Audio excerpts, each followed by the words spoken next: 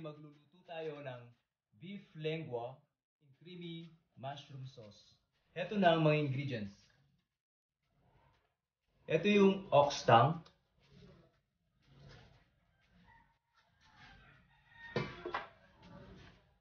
white pepper, seasoning, mushroom.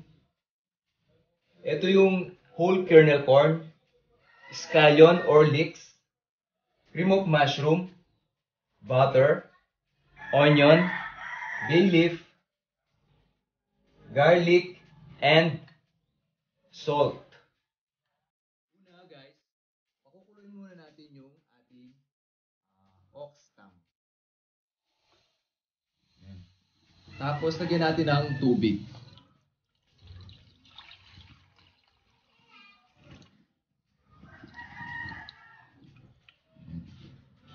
Lagyan natin ng konting salt.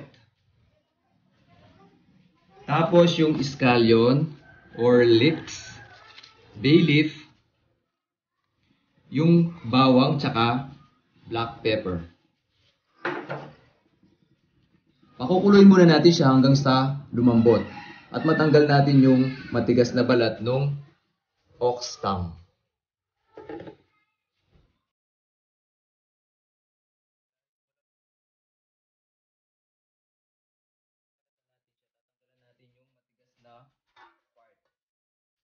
Ito yun o.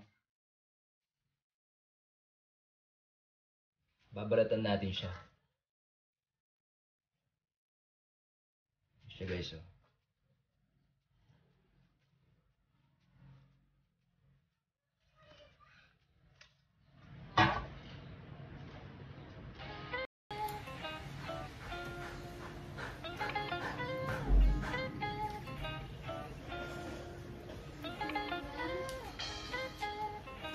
Mainit pa siya. Ayan o. Ayan siya.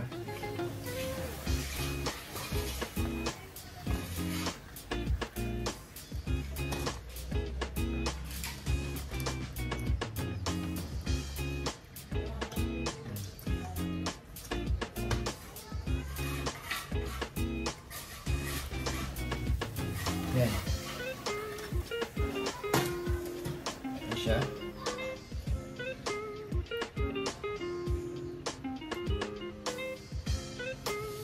Ayan. Tapos na. Ngayon naman, hiwain na natin siya.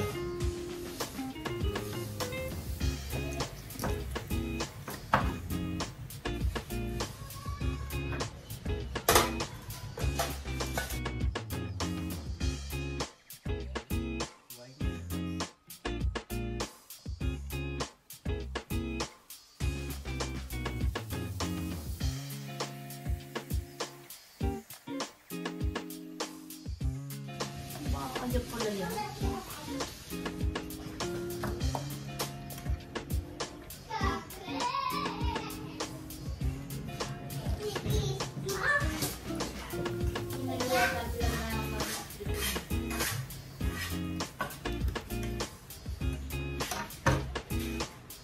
Ayan guys, ngayon naman magsusuti na tayo. Una, lagyan muna natin ng konting oil yung ating pan. Tapos, isunod natin lagay yung butter.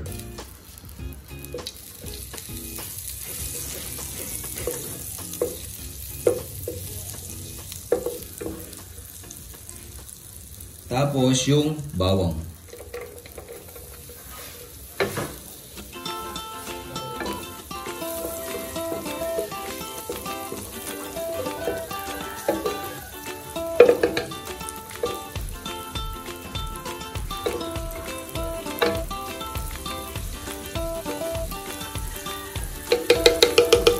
Tapos yung sibuyas.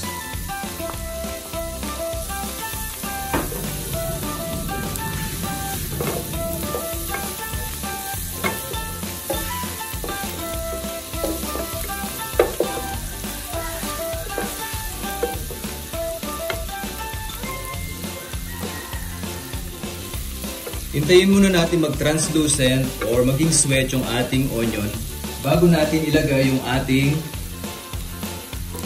beef lengua.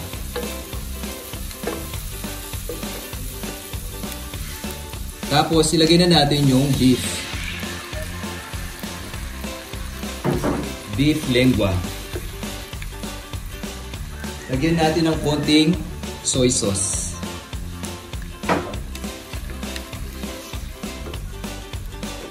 White pepper.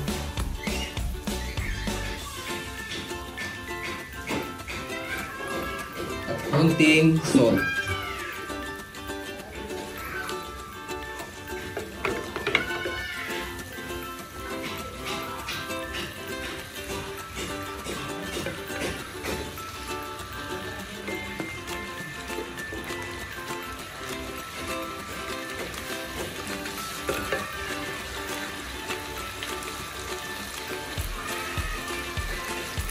Ayan, simmer muna natin siya ng 10 minutes. After 10 minutes, sa low heat, ilalagay na natin yung ating beef stock.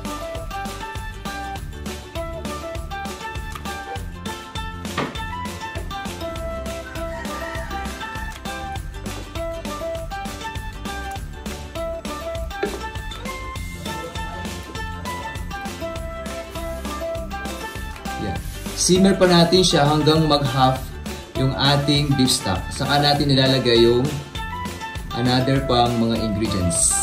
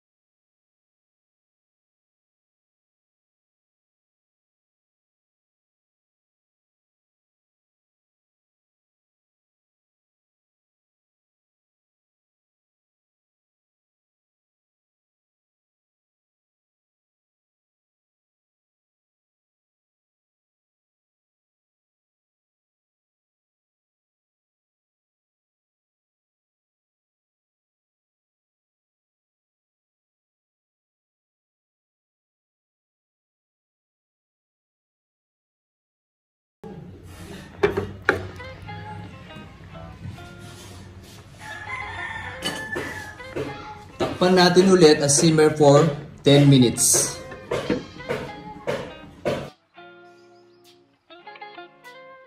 After 10 minutes guys, ito na ang ating beef lengua and creamy mushroom sauce. Ngayon naman, i-check natin yung beef kung malambot na siya.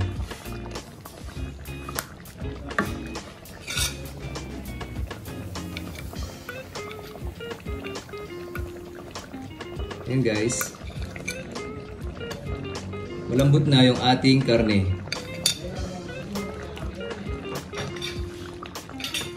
Ngayon naman, titikman natin yung ating sauce kung sakto na yung ano niya, seasoning. Yung alat, kung yung asin.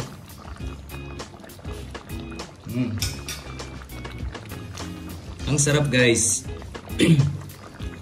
Creamy siya.